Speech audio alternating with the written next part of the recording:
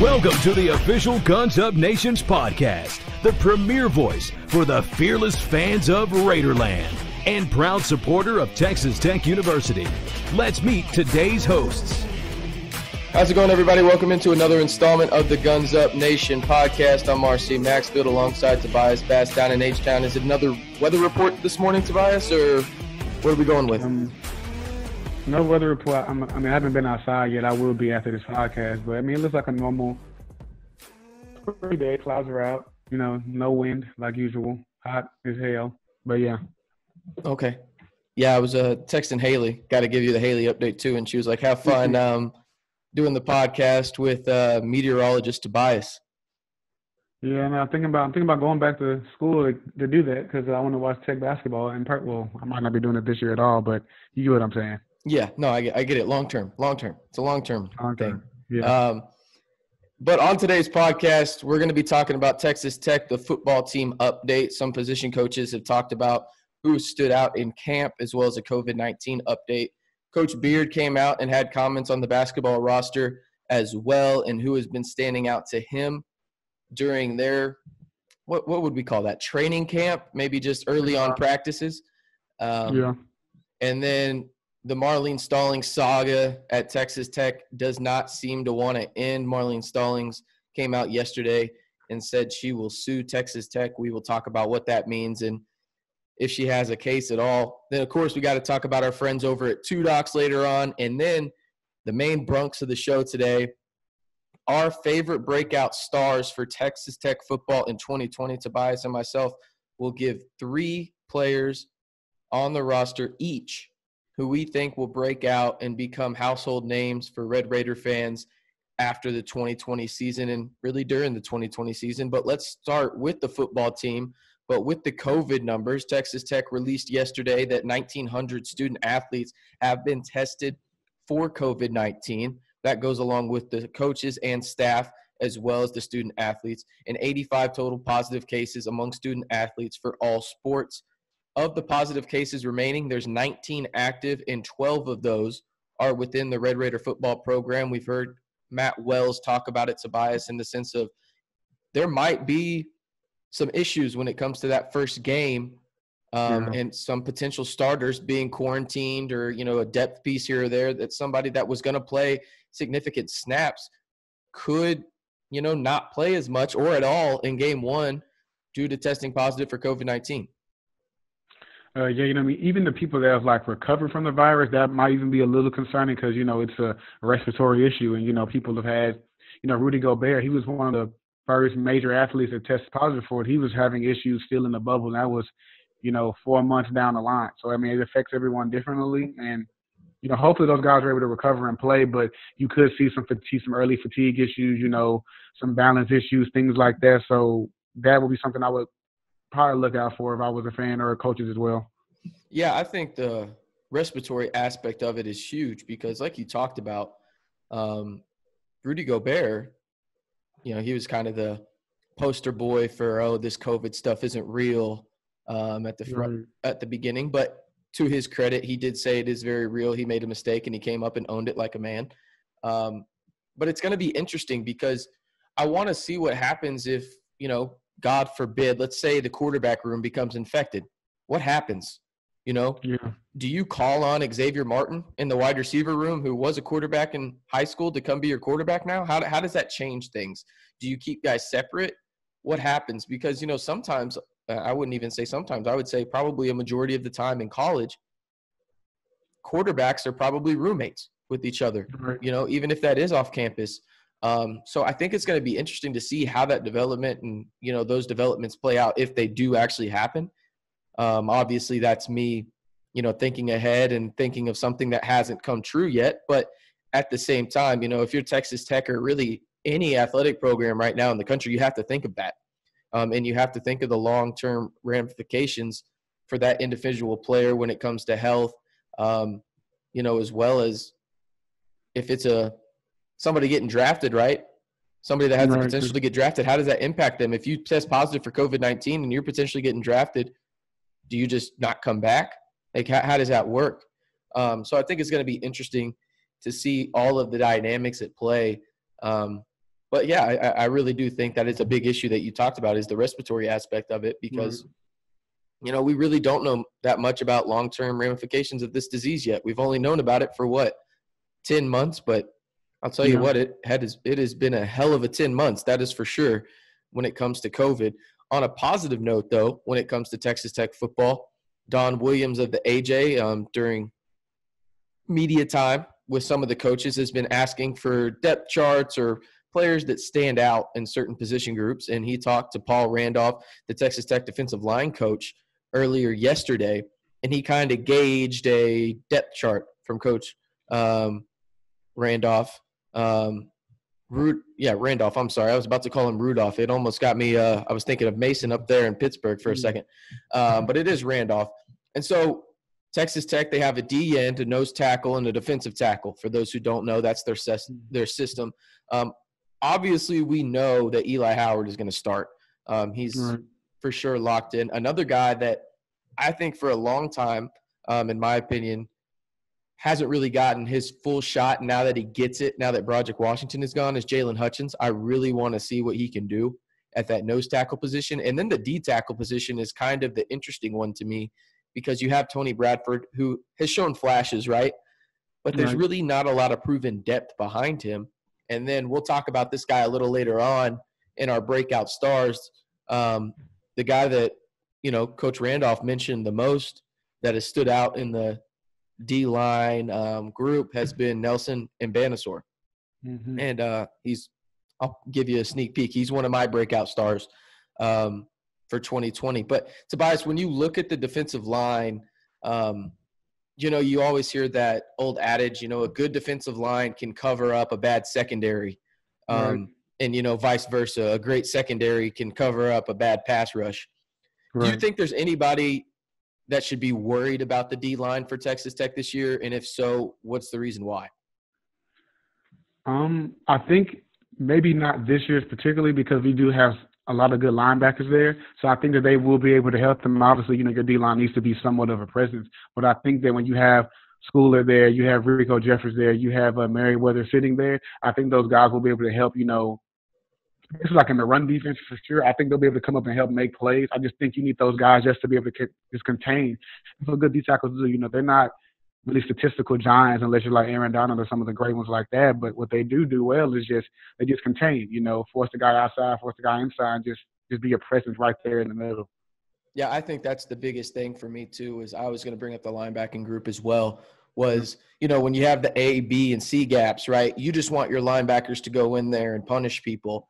And, when you have guys like Jalen Hutchins, he's kind of an athletic freak. I don't know if you remember him in high school, but he played running back for his high school team. He was a 300-pound running back, refrigerator, refrigerator up in Chicago in the 80s had nothing on him.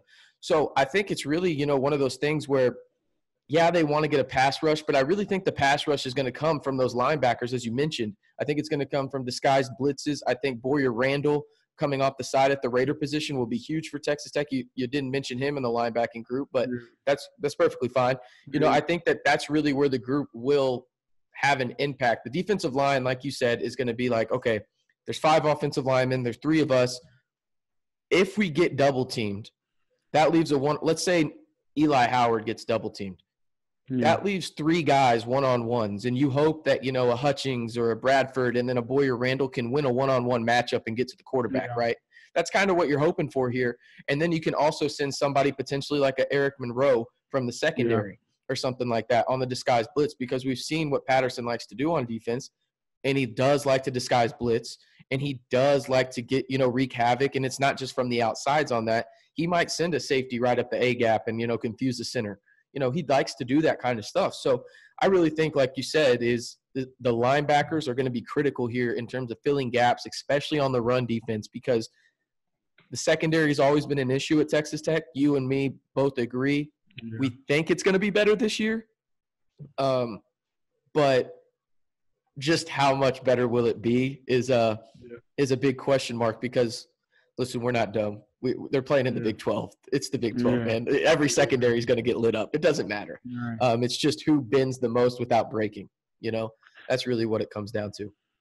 Yeah, I think that also, like you said, with them being 3 down linemen on defense, those linebackers are going to have to be for sure tackle. Even Monroe, the safeties, if they're blitzing, they're going to be able to tackle in space because, you know, we seen it last year. You know, you throw a little tunnel screen to CD Lamb. If you don't tackle him immediately, it's hell to pay. You know, it's things like that. So, and, you know, the Big 4, they have weapons. Every team has weapons. You know, a lot of people came back. So those linebackers and safety are going to be able to have to make plays, just make tackles in open field. Because if you don't, you're going to start seeing 60, 70-yard plays, and that's going to happen because it's the Big 12. Stupid stuff happens, but hopefully for Tech, it'll be on the lesser side. Yeah, no. When you said you got to tackle him immediately, my first thought was, well, Texas tried to do that in the Cotton Bowl, and that just didn't work out. Yeah, it didn't that work. One play, I don't know. When you say CD Lamb, that's the play I think of right away. Yeah, and it's hard, and I get it, but like that, you know, you're gonna have to make plays at some point. You're gonna have to be able to tackle people because I mean, this conference is not a good conference to be missing tackles. It's the slippery fish conference, if you ask me. Everybody's a little slippery when it comes to wide receivers and running backs, and maybe that's poor tackling, but also there's just some freak athletes in this conference for sure. But we'll move on. Be sure to go to gunsupnation.com. We got you covered for all things Texas Tech football. We're starting it next week. It's crazy to say, Tobias. Football starts next week. Can you believe that? Yeah, no, that's crazy. I mean, NFL too. I mean, they're just 6 days away, something like that. Yes, 6 days away. Patty and Deshaun Watson kick it off. Yeah, for sure. Yeah, I have some nice little bets going on in that game, so hopefully I can cash in. We don't condone betting. Do it at your own risk. Going to put that caveat out there. But on the Guns Up Nation side, I mean, we're going to have a lot of great content on the website, you know, just weekly for everything Texas Tech football during the season as well as basketball. We got Clint Proctor. He's going to be on there. He's going to do the recaps for us.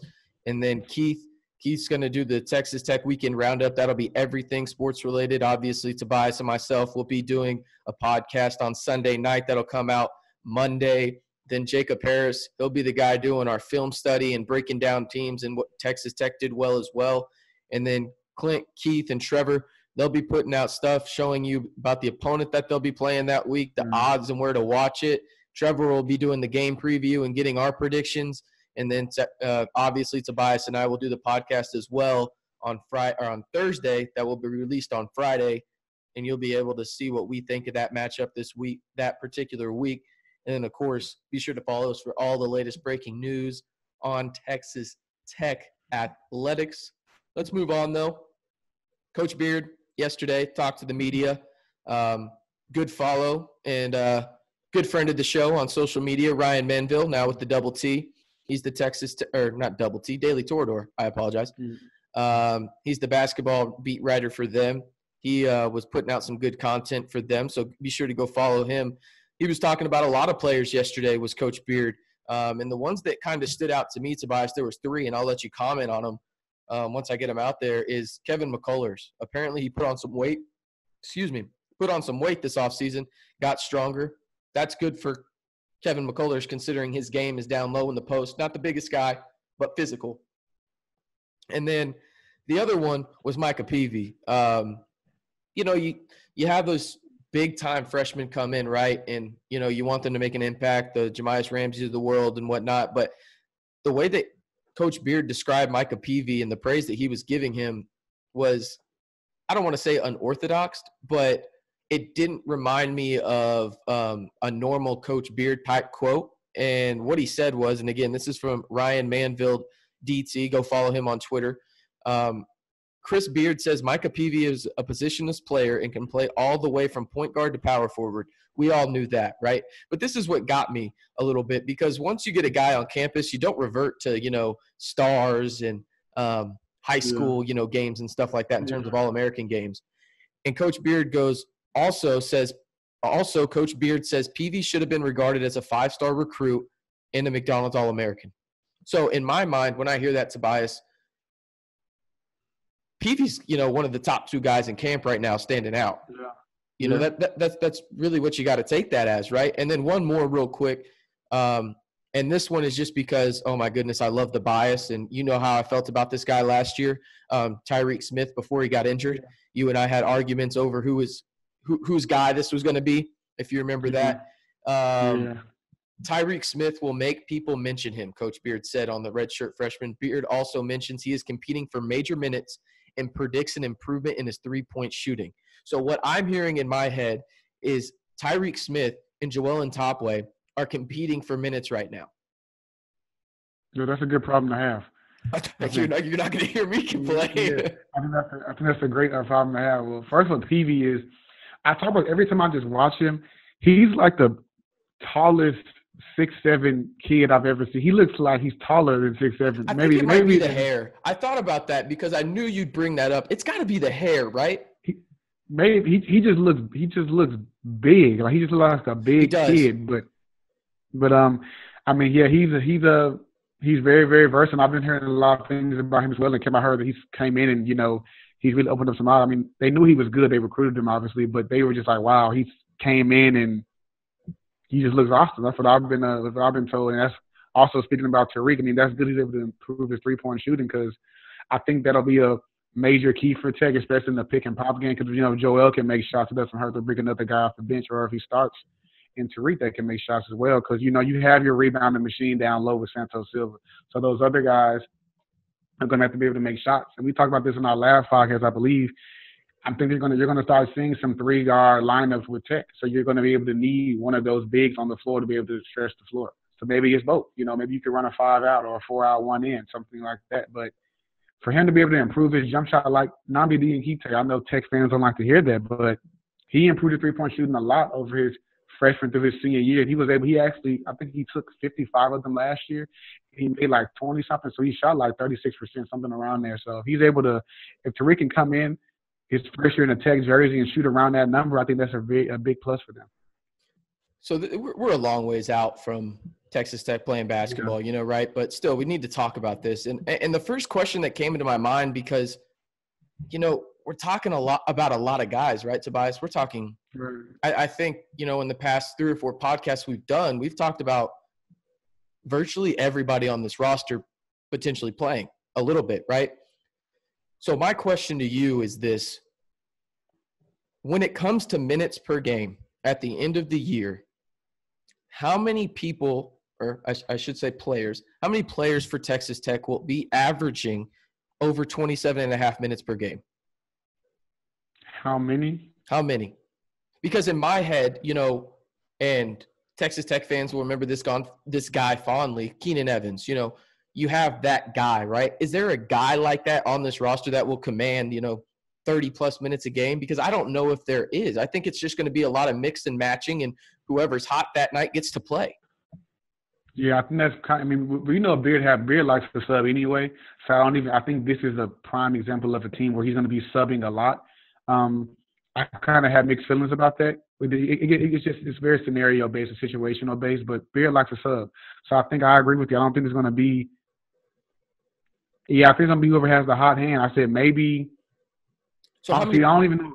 How many players you got over 27.5 minutes per game averaging for the whole season? It's hard for me. I feel like that's the perfect number because I think there might be a few guys that average like 26 and 27, but I don't know if anybody gets over 27.5. Well, I remember, Beard last year, he was taking some heat for playing the starters too much. Well, I think that this year that will not be an issue at all. I think guys are going to be very, very – you have platoons. You can start these 5 guys and you can put these other 5 guys. That's why I wish I was a fly on the wall of some of these practices because you have 10, 11 guys that they need minutes. It's that type of thing. So I think that he's going to just be, like you said, whoever's having a hot night or whoever's playing better, because you're going to see games where I think the starters might be playing better. He'll just throw the bench in there like, y'all play. Y'all finish it. And they're more than capable of doing it. Yeah, they're more than capable of doing it. Yeah. Did you see Max dunk yesterday? Yeah, that was dumb. By the way, everybody saying travel in the comments. Get the hell out of here. No crap. It was no crap. It was a travel. Who gives a damn? This ain't a game. Yeah. You're going to call travel in a dunk contest too? Get the hell out of here. Yeah, but if you were looking at the travel, you're just a weird kid. Like he's practicing, like he's in the gym with some of his teammates just messing around. I don't want to, like, why are you looking at the travel? He's not practicing. Like he was literally the only one on the entire gym with the ball in their hand. Yeah. So like he could have quadrupled, he could have traveled, carried, did a 360, that doesn't matter. What matters is the dunk. Yeah. And I'm waiting. I mean, we probably can't do it because of stupid COVID, but there needs to be a way where he can, maybe Raver, the TV, can put this on. They need to have a dunk contest with some of those guys on the team. They need to somehow construct it, even if they pre-recorded something. They need to have a dunk contest. We have too many people on this roster that have bounce. Yeah.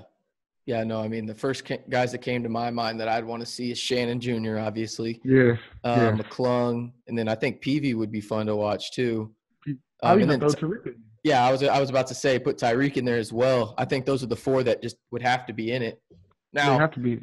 Real quick question. It's September 3rd or September 4th, I think. I'm putting you on the spot right now. Who is the top five? You cannot change your answer, quote unquote, right now. If the season started today, who is the starting five for Texas Tech? Assume that McClung and Burton get their waivers. Burnett, Santos Silva for sure. I think he'll probably start Kyler. PV. Wow, you think he's going to start Kyler? I think he might start him early just because he's one of the most experienced guys on the roster.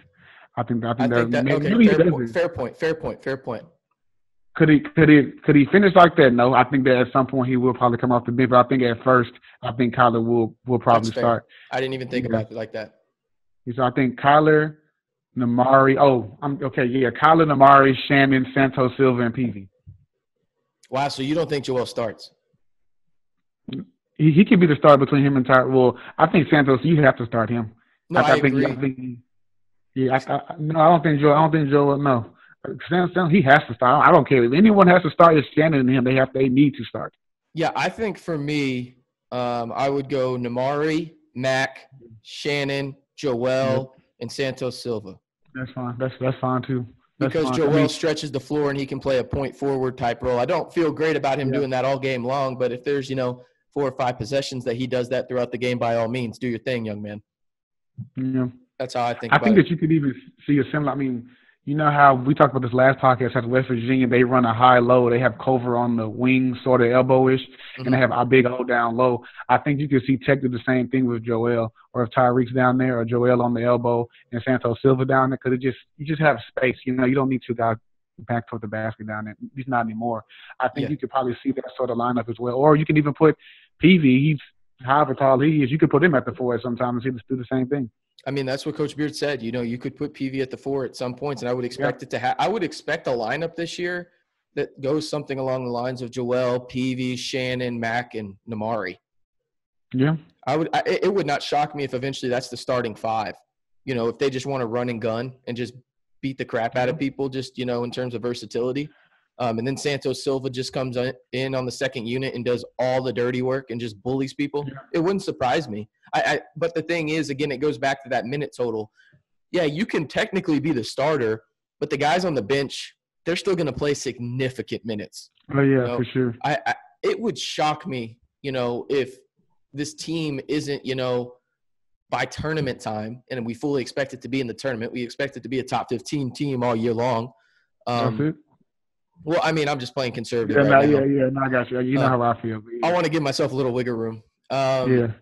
But, I mean, it wouldn't surprise me if there's 9 guys on this team that are at or over or at least within a minute and a half of playing 15 minutes a game.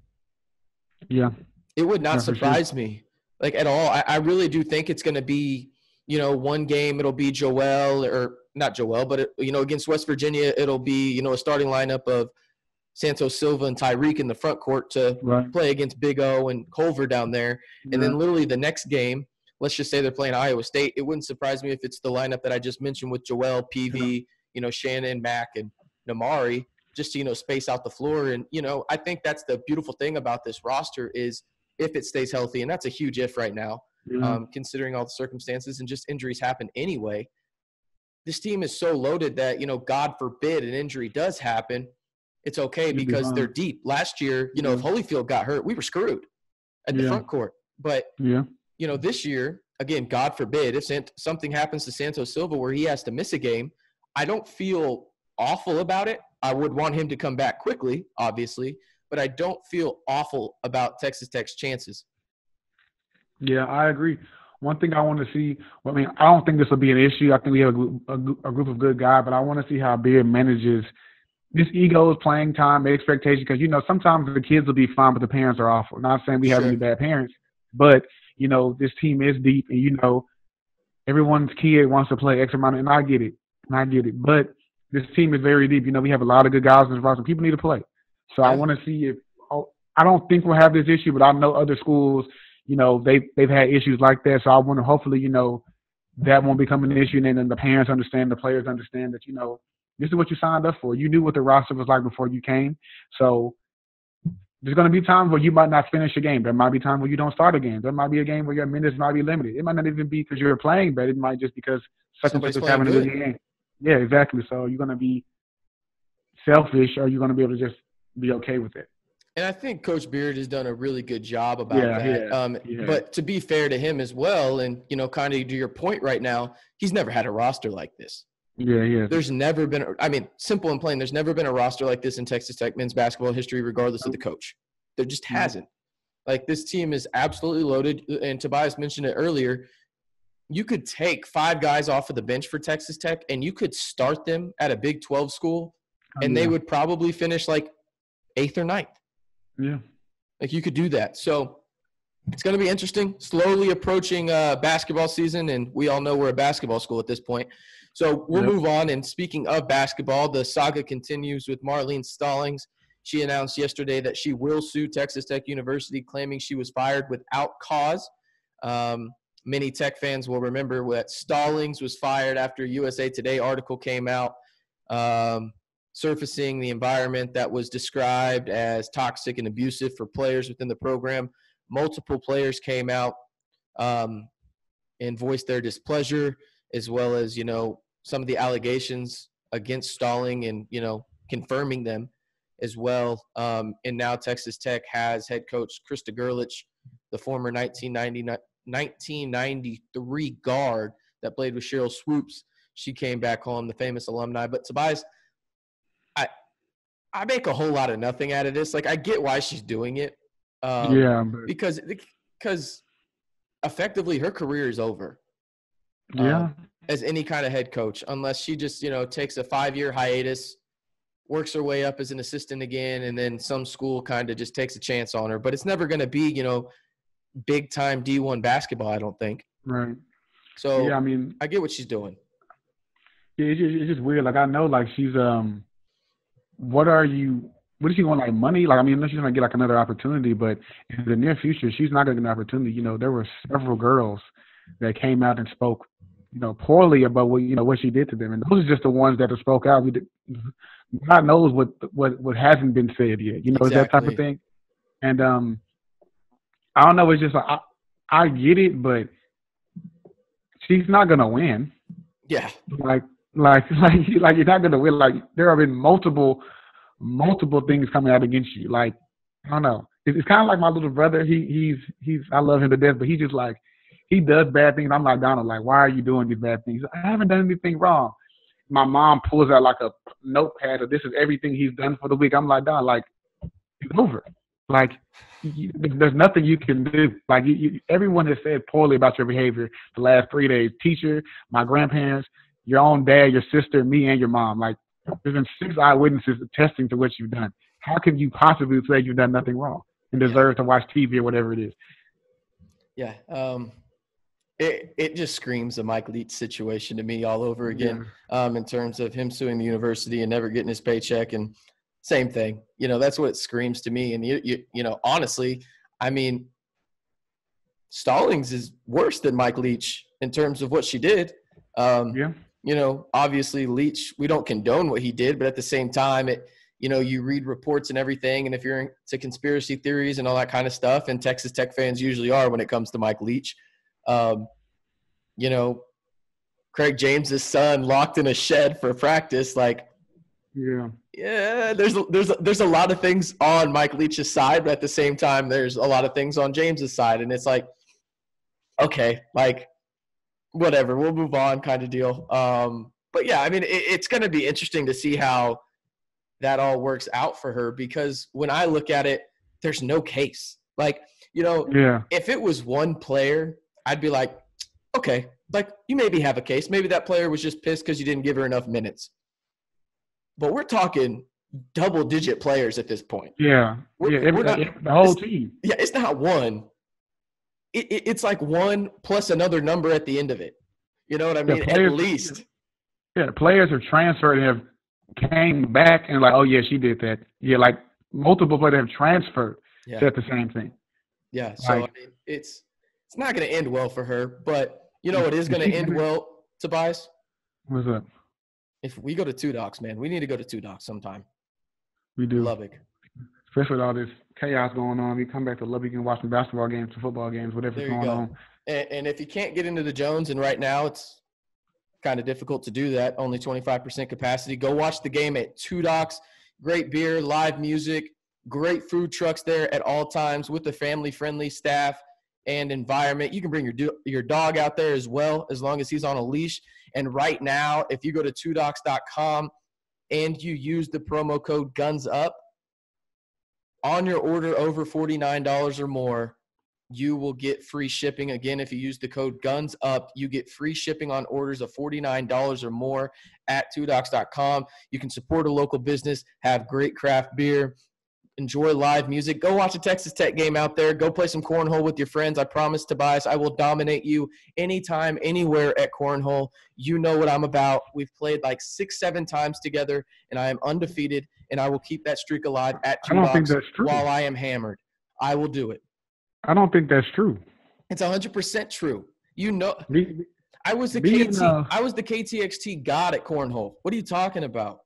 That day, I don't know why were we outside that? It was that freshman thing in the parking lot behind. I won a couple of games. No, you didn't. Then when I played with Marshall's mom, and it was you and Marshall, whoever you was on your. Yeah. Well, yeah, I beat you. I'll beat you outside. I'll beat you in the hallway of MCOM. I'll beat you anywhere, and I'll even beat you at Two Docs with a beer in my hand. So go to Two Docs. It's off of Texas Avenue, 502 Texas Avenue in downtown Lubbock. Tell them Guns Up sent you. And again, the promo code is Guns Up on their website. And if you spend $49 or more and use the code Guns Up, you get free shipping. And again, tell us what you think of Two Docs and tell them that we sent you over there down in the 806. We're going to move on. The big brunt of the show now. Favorite breakout stars for Texas Tech football in 2020. Tobias and I each have a list of 3. Tobias, you want to go first, or you want me to go first, or how we want to do this? I'll go first. Okay, knock out your first one. My first one is Zach McPherson. You know how I feel about this guy. Last year he played he had 42 total tackles, but the biggest thing was for me he didn't have any interceptions. I think that this year he'll get a couple of those. I think I'll probably say between 3 and 5. He won't do what Douglas Coleman did last year, but I think he will get a few interceptions this year. I think he breaks out, especially with Adrian Fry going back to his normal corner position. I think teams early, they might try to pick on him, and I think that he'll show why he was a former high 4-star recruit. Yeah, I like Zach McPherson a lot. I think personally, I really like the trio of Fry, McPherson, and Ingram. There might be a little changes there and everything with DeMarcus Fields back as well. So I really like the secondary, and you're going to name another guy I know in your breakouts later on that's part of the secondary. But the thing with the secondary for me is just the depth. It's questionable. I really like the guys that are starting, and there's a couple of guys in the depth chart that I like after those guys. But in the secondary in the Big 12, we all know you want to get as close as to 10 startable guys, or like guys that can play impactful snaps in your secondary. And I just don't know if Texas Tech has that right now. I'd probably have them around 8. I think is a fair number. But no, McPherson is one of them for sure. My first breakout is, well, if you've been to the website and you've seen our predictions for 2020, I had Texas Tech going 5-5. And I had a historic season from one of the players on offense. At the wide receiver position, it's Eric Uzikama. I think he is going to have a historic, and I legitimately mean historic type season for the Red Raiders. Last year, he led the Red Raiders in receiving as a true sophomore. or as a redshirt sophomore, I should say, redshirt freshman. My goodness, I cannot talk today, Tobias. This is what we get for doing a podcast at 9 a.m. right now. But no, I really like Uzakama for multiple reasons, okay? And the reason really being is just his physicality. You look at his size, right? He's 6'3", 220. He runs in that 4.4 range, and he kind of sneaks up on you. You know what I mean? When you look at him, you know, he looks like a presence, right? He definitely looks like that prototypical wide receiver where you're like, oh, that guy's going to be a stud, right? But then you see him, he's kind of lengthier than you expect at 6'3". He's got almost like not a TJ Vasher type body, but maybe just a little bit bigger. And he just goes up and he gets any kind of ball. He can contort his body in the air. And let me go back to this historic season that I think Eric Uzakama will have, okay? I think he will lead the Red Raiders in receiving and have over 1,200 yards. I'm going to name you the people in this program's history that have had 1,200 yards receiving in a season, Tobias. You ready for this? Go ahead. I'm going to start from 8 and go up. Amendola, Hill, Grant, Fioli, Amaro, Wesley, QT, and some guy by the name of Crabtree. You look at this, there's 1, 2, 3, 4, 5, 6, 7 of those guys played in the NFL or on practice. All 8 of them played in the NFL or were on practice squads, and then other ones played multiple years in the NFL. Yeah. And I think Eric Uzakama has the potential to be the 9th guy in Texas Tech program history to go out there and become an elite receiver. He just does too many things well, you know, like there's guys like, and this isn't a knock on TJ Vasher at all, but TJ Vasher is a kind of a high point guy. You know, he doesn't really go across the middle too much, right? It's kind of the outside guy, throw it higher than the corner, and you know what? It works a lot. Eric Uzakama can do everything. He can go across the middle. He can run a post. He can run a slant. He can run a bubble screen. You know, he can run a 9 route. You can throw it high to him, and he can go get it. So I really think he's that next guy when you think of great Texas Tech wide receivers. I think it's Easy E, as they call him within the program, and I think 2020 is the year that he breaks out and proves that. Yeah, I think he definitely has the tools. One of the guys I want to talk about in my breakout stars, I think is going to help him significantly because, I mean, you've been seeing people all over the country been talking about Easy this summer. They think that he's really going to be the next biggest star, and I think he has like some juice about him that he'll be very draftable in a year. I think that he has like those qualities of a receiver that you want to pick in the NFL. Yeah, no, it would not shock me if this is the last year he's at Texas Tech. It really wouldn't because, you know, you look at his numbers from last year, and they're not great by any stretch of the imagination. You know, 700 or not even 700 yards, about 660 yards receiving in that range. Like, it's not great, but you have to realize that's with the third-string quarterback or a backup quarterback, I should say, basically a third string at that point. So you're looking at it and everything, and he still led the team in receiving as a redshirt freshman, made an impact, and you saw flashes, man. You just saw flashes where you were like, okay, the kid's got it. He's just got to get his guy back in Alan Bowman, and if Alan Bowman stays healthy or the quarterback position just takes that next step, that's going to be huge for him because he's going to have that stability at that position, and then he can really cement himself as one of those great Texas Tech wide receivers. Yeah, I agree. I 100% agree. Who's your second guy, Tobias? My next second guy is TJ Vasher. I mean, it's kind of hard for him to break out. Yeah, it's kind of hard for him to break out, but last year he only played 10 games. He had 6 touchdowns in 10 games. He was having some off-the-field issues, per se. I think that this is the season where I think he reminds people who he is. You know, he's been here. This will be his 5th year here now, which seems like that's crazy to me. But, you know, teams wanted to draft him. You know, teams wanted to draft him a year ago, the year before, but he just kind of couldn't get right. I think that this is the year I think he finally matures. He's like, you know what, I need to get serious. I'm only going to be here 6 to 8 more months. If I do have a good season, this could be the season I could get drafted. It might not be where I wanted to go, but money is money. NFL is the NFL. So I think that he breaks out. I think that him and EZ will be a nice little tandem together, and I think that they'll be able to complement each other well. Give me a stat line for Vasher. What do you think he does this year? You said you think EZ gets how many yards? 1,100 or 1,200? 1,200. Okay. I think he literally becomes like he has a top 9 season in Texas Tech program history in receiving yards. Yeah, I think I'll agree. I think that he'll easily lead Tech in receiving, but I think that Vasher will probably just in touchdowns. So he had 6 last year. I think if he plays all the games, I think he could have 10, 11 touchdowns, probably 800 yards. I think he could do that. I could see that. I think for Vasher, and I would even probably say if he does play all the games, he might get a couple of more yards. It wouldn't shock me if he got to over 1,000 or just like right below it. But the touchdowns is the big thing for me. You remember what my prediction was last year for him. I said that TJ Vasher would have double-digit touchdowns, and it looked like we were well on the way to do that, and then it just kind of staled off at the end because of off-the-field issues and playing time and all that kind of stuff. So it will be interesting to see if TJ is here for just this one more year or, if maybe things don't go his way. Remember, he can come back next year because of that free year. So, he's kind of got two cracks at it right now, does Vasher, in terms of getting to where he wants to be in terms of NFL prospects and stuff like that. My second person, I'm going to flip the script. My next two are going to be on defense. And one of them, I mentioned earlier in the show that we'd mentioned him here in the breakouts. It's going to be Nelson Mbamesor. And I just butchered his name, Mbamesor, I should say. My goodness. So when I look at these kind of guys, you look at his size and, he's 6'3", 275 right now. At least that's what he's listed as. I think he's probably a little bit bigger seeing some of the tape. I would probably venture to say he's probably in that 285, 290 range. When you look at these guys and you see the coaches like Coach Randolph, the defensive line coach who we mentioned earlier, say positive things about these guys that have already made at least, an impact in the Texas Tech rotation on the defensive line.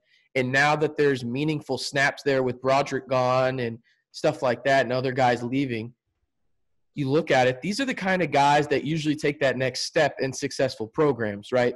So Jalen Hutchings, I love him. I would pick him as a breakout, but I think everybody's picking him as a breakout. Yeah. So I wanted to go with Nelson and show him some love because when I look at his tape last year, and I watched it a little bit yesterday when I saw Coach Randolph make those comments, I was like, I don't really remember Nelson making, an impact. And maybe that was just me when I was going in. I kind of kept an open mind about it. And I said, that could just be me, just not remembering, right? And, of course, it was. It was 100% me not remembering. And there was just games where I was like, he didn't get a tackle, right? But he was the reason that somebody else got one. Or he's not the guy that got the sack or the tackle for loss, but he's the reason that Jordan Brooks got one because the quarterback had to roll right into Jordan Brooks, right? Some plays like that. And, that's what defensive linemen are about. You talked about it earlier, Tobias. Now everybody's going to be Aaron Donald and have 20-plus sacks in a year, right? A bunch of their effectiveness and, what they help their team in doing, it doesn't show up in the stat sheet. It really doesn't. It goes to the linebackers, the defensive ends. And when you're a defensive tackle or a defensive or nose tackle in this, system for Texas Tech, and I guess in, Nelson's case, he's a DN. Just if you're a defensive lineman in the scheme for Texas Tech, it's very hard and difficult to get, substantial stats. Eli could do it because Eli's different. He's a really good player, and that's just what happens. And I'm not saying Nelson can't be, but what I'm saying is it takes time for that to happen, and there's no knock on him and saying when you look at the stats like, oh, he hasn't done much. Well, numbers lie in this regard. You have to go watch the film, and I'll admit I was one of the guys where I was like, well, the numbers don't really eye pop just for even being in the rotation. And then I turned on the film and I was like, okay, I'm wrong. I don't know why I fed into that, numbers don't lie stuff, especially on a defensive lineman. But yeah, I think Nelson is going to have a great year. And I really think that the Texas Tech D-line, I have a lot of question marks about it right now, but it wouldn't surprise me if, Hutchings, Bradford, Howard, and Nelson as well really show out. And that's a really solid foursome that they have on that defensive line moving forward. Yeah, this is an extreme example because it's some of the best players in the world. But you look at last year with the Bears defense, Eddie Goldman, the DT, he gets hurt. Khalil Mack kind of disappeared. I don't hate to say it's because Khalil Mack, but he didn't play as well because when that defensive tackle is missing and he's not there to – DTs, they're really just in the way. They're just big dudes are just in the way. You don't want to run into them because you're going to get hurt. So they're just there, just kind of just neutral. But, if a defense like an Mbamesor, so if he plays well, you're going to see guys like Eli Howard, Rico, they're going to pop instantly. Because if you have a good defensive tackle, everything around that defensive line, that front seven just goes well. And I think that if he plays well, Eli Howard, you can see him have a breakout season. You can see Rico Jeffers have even a better season. You can see Schooler, those guys, they really start to pop. But you need a defensive tackle that's going to be there to neutralize that from the jump. And it's interesting to me because, you say defensive tackle, and that's what I think Nelson is as well, but he's listed as a D end.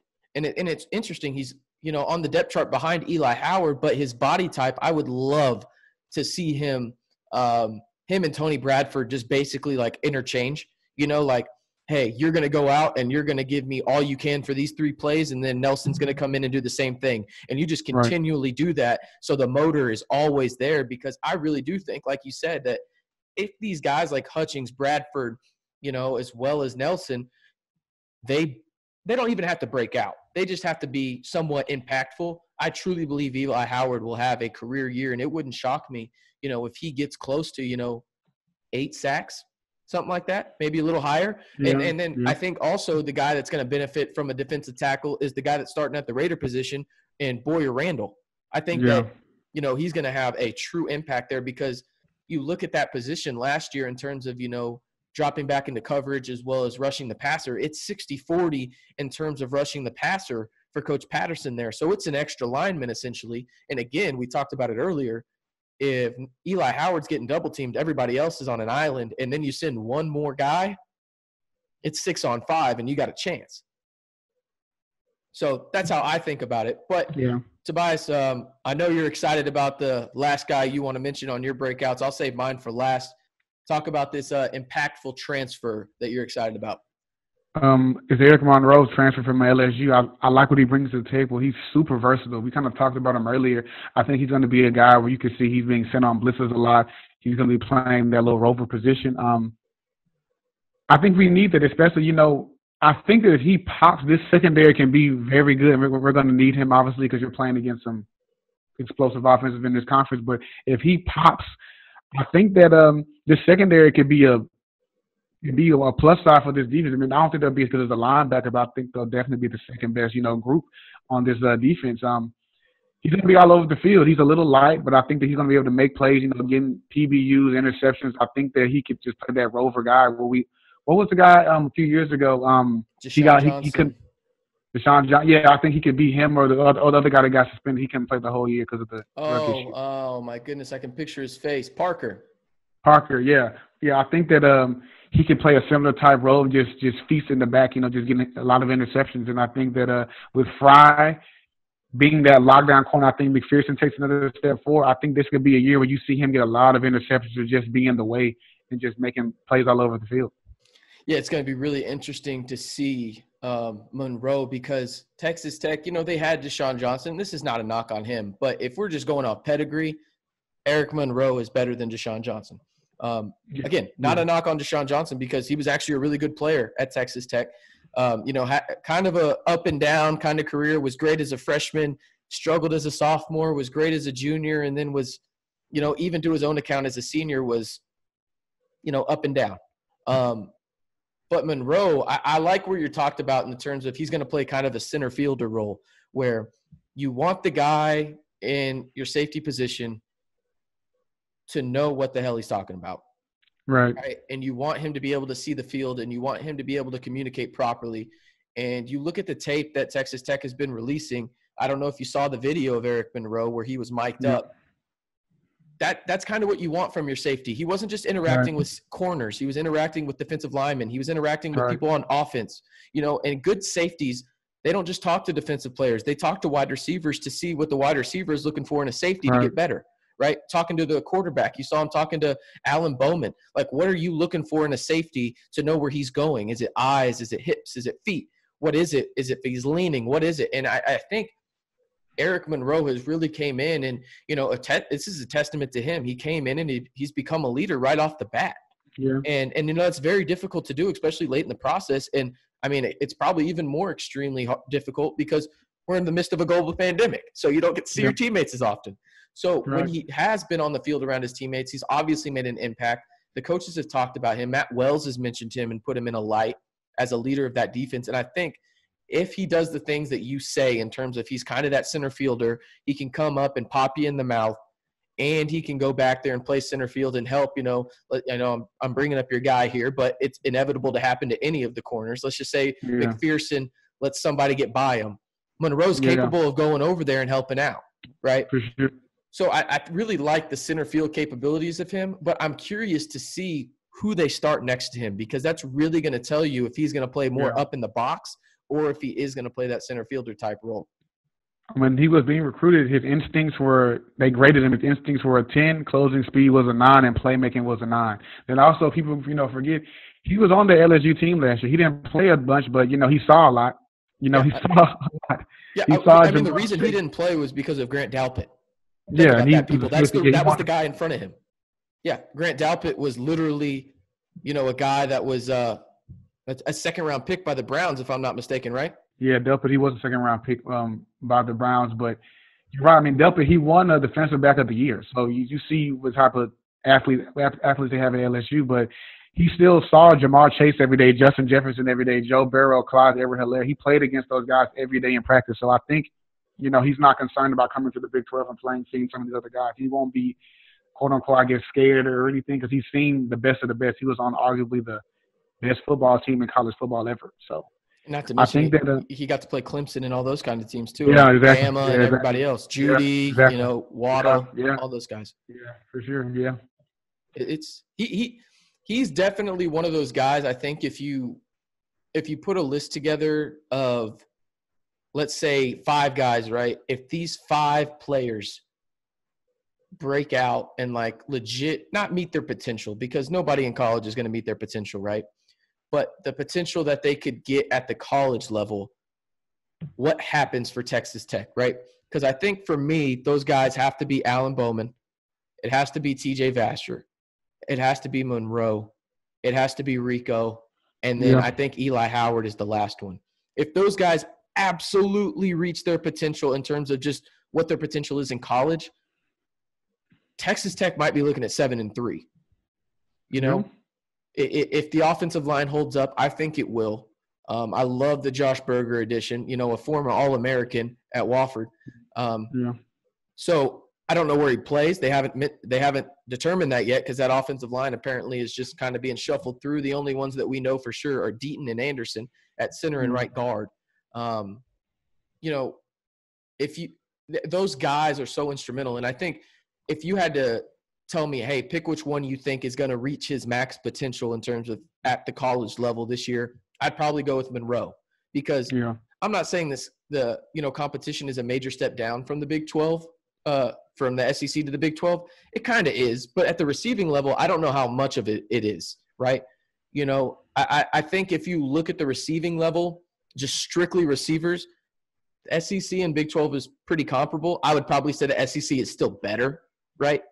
But just in terms of the offenses at the Big 12 level and how fast they go, that's the big thing for Monroe this year. And I think, again, is he going to play in the box a lot? Is he going to be kind of a hybrid and play in the box? And is he going to go out and play center field? Which one is he going to do more of?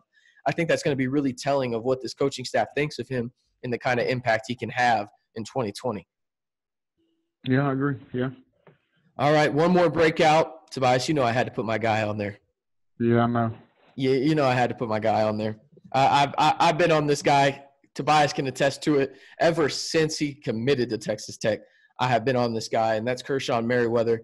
I absolutely love this guy, and apparently the coaching staff did too. Did you see the depth chart yesterday that came out for the linebackers? I didn't see it. Guess who's listed as the number 1 linebacker on Texas Tech's depth chart? Merriweather, ahead of Rico. Yep. Wow.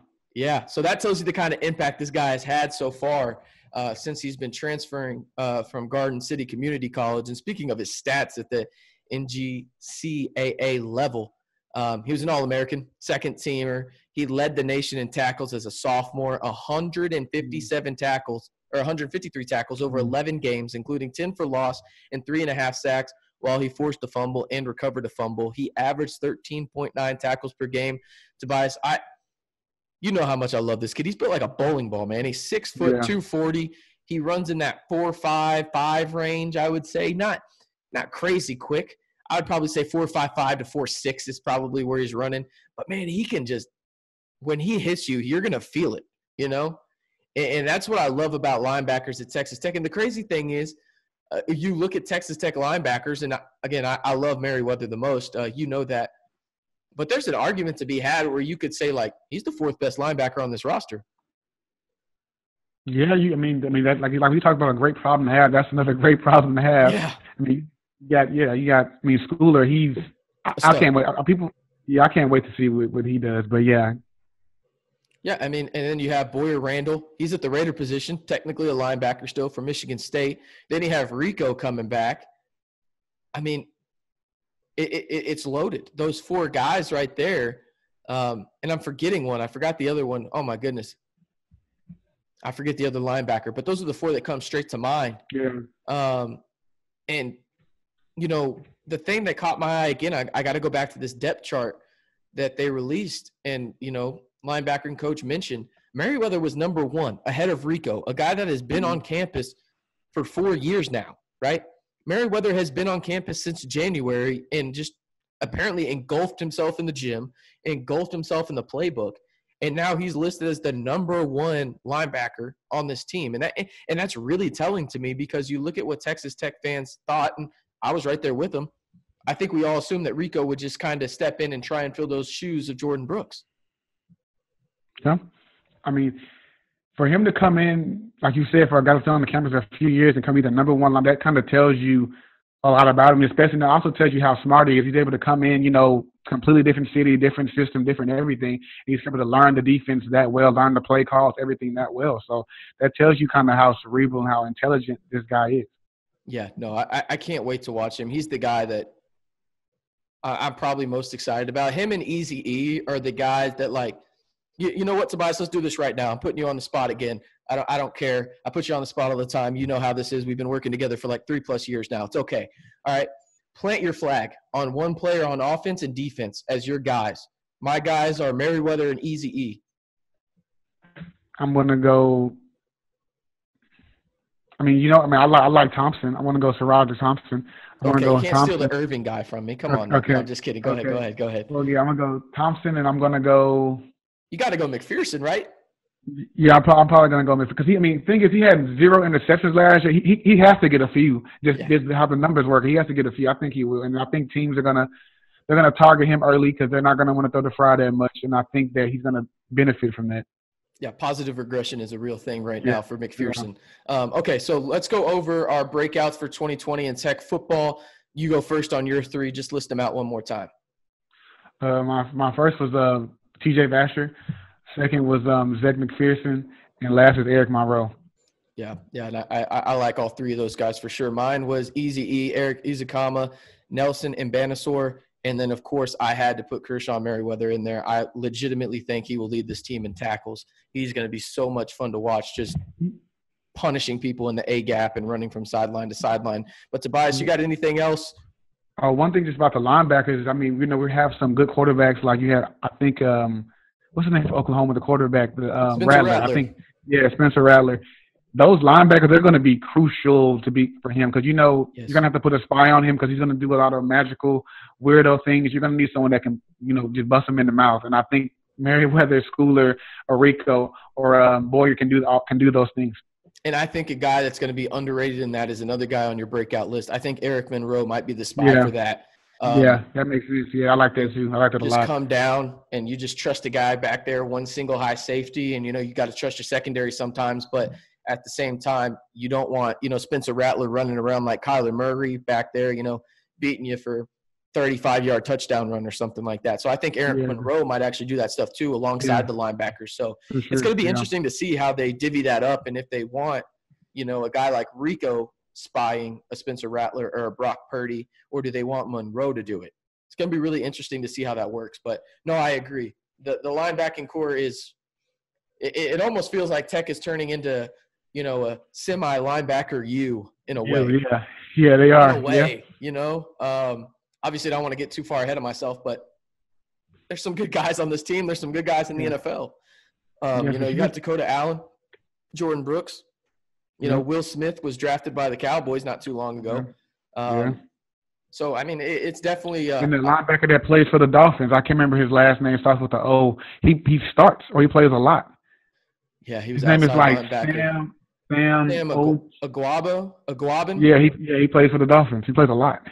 Yeah. No, yeah. He was an outside linebacker. Yeah, so another linebacker. There you go. There's a lot of guys that have played in the NFL. And then, I mean, obviously there's Zach Thomas, the Hall of Famer, who played at Texas Tech too. But that was a while ago. But, yeah, I mean, it slowly feels like Texas Tech, is turning into, they've been known for wide receiver U, rightfully so. But it's like slowly turning into linebacker U and not obviously like everybody's going in the first round linebackers, or like Iowa where they have a tight end. That tight end automatically goes in the first round or something like that. But these guys will get drafted if you come here and you're a linebacker almost is what it feels like at Texas Tech. But that'll do it for today's podcast. Again, that's Tobias Bass. You can go follow him at Tobias_Bass on Twitter. I'm RC Maxfield at RCMB323 on Twitter. Be sure to go follow at Guns Up Nation on Instagram, Facebook, and Twitter. Go get our cloud up on Instagram, please. And be sure to go visit our friends over at 2Docs. And if you're on their website, use the promo code GUNSUP. And if you have an order over $49, you will get free shipping. Again, the promo code is GUNSUP at 2docs.com. Again, that's Tobias Bass. I'm RC Maxfield. Remember, guys, always be nice to each other. Wear a mask and keep your guns up. Thanks for listening to the Guns Up Nation podcast. The opinions expressed in this podcast are those of the fan page administrators, podcast hosts, and fans, and do not reflect the opinions of Texas Tech University or its affiliates. We are proud to support Texas Tech, its students, alumni, and fans.